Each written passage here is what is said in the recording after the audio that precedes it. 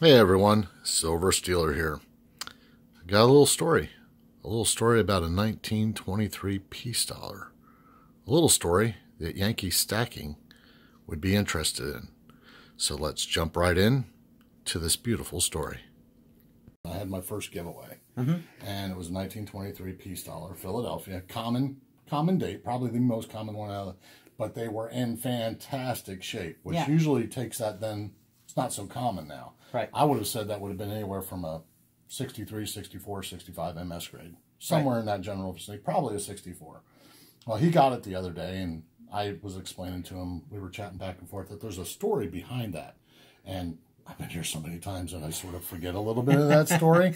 So, I mean, you go ahead and explain to me, and then I'll have some questions about it. Some of those, I think the one group you bought were ones that when we opened them, they had had a lot of the dye oil still on them. They were, very nicely struck. Right. And the reason why they were so impressive, I believe, was because they didn't clean the dyes thoroughly enough after lubricating the dyes. So when you get when you manufacture metals or numismatics, they use dyes, as you know, and if anyone watching this probably is pretty familiar with how coins are made.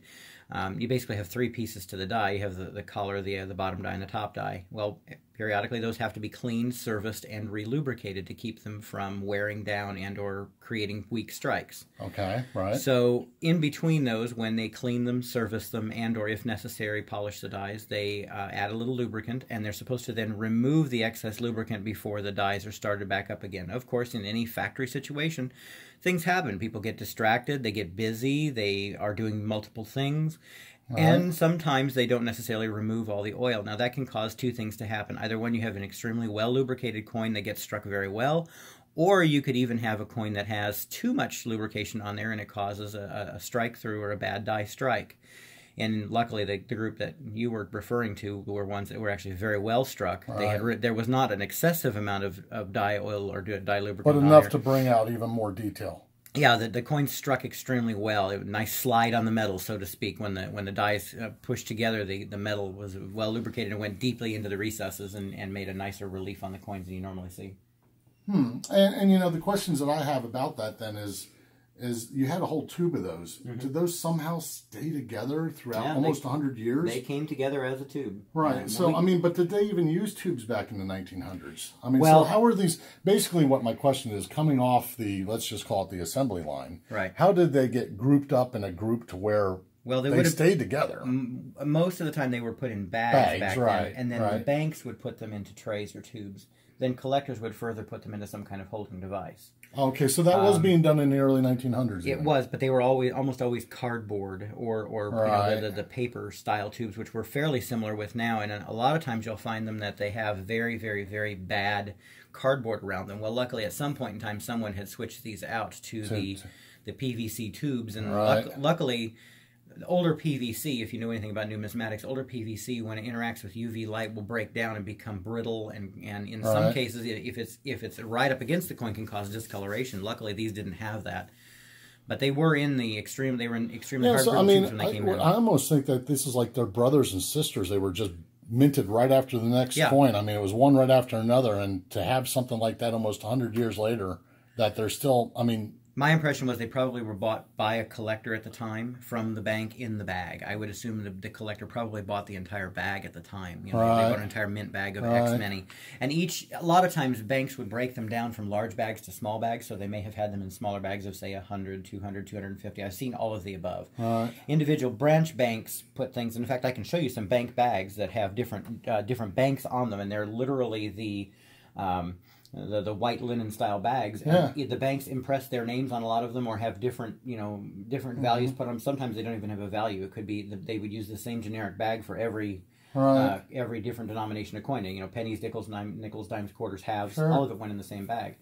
Not together, obviously, but when someone would come in and say, I want to buy 200 Morgan dollars or 200 peace dollars, they would literally go in and say, I want 200 silver dollars, and they would get that bag full take it home and do with it whatever they want to do. And it's quite common to find. I mean, to end the whole Yankee thing for Yankee stacking, those are literally coins that were probably produced one right after another darn near. Yeah, most likely came right off in the same assembly run. Yeah. Right, assembly run. So that's the story behind that. It's not, it's just, I like a coin that has a story to it. Yeah. And I told him I remember you saying something about that coin in particular, which he just won the other day.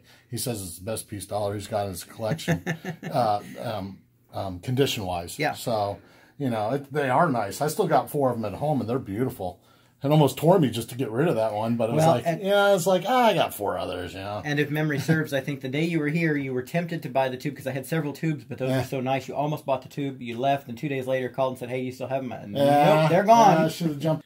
So, yes, I should have jumped on that whole roll of piece dollars, but I did not. I got 5 of them. Wasn't too bad. So there you go, Yankee stacking. There's the story behind that coin. I like the story behind the coin. And right now I am in the process of uploading my entire visit to my local coin shop. It's a long video. It's about 40 to 50 minutes long, but a lot of entertaining things in there. He talks about a shipwreck. We go through part of his collection that he's got out. I buy some American Silver Eagles. I buy some gold. That video is going to premiere on this Sunday at 6 o'clock Eastern Standard Time. I will make sure I'm on there watching it with you when it premieres, so I'll be able to answer any questions you might have. Be sure to check that out. It's a pretty cool video. Anyway, that's going to bring this video to a close. Remember to like, subscribe, and all those other good things. I'll see you on the premiere.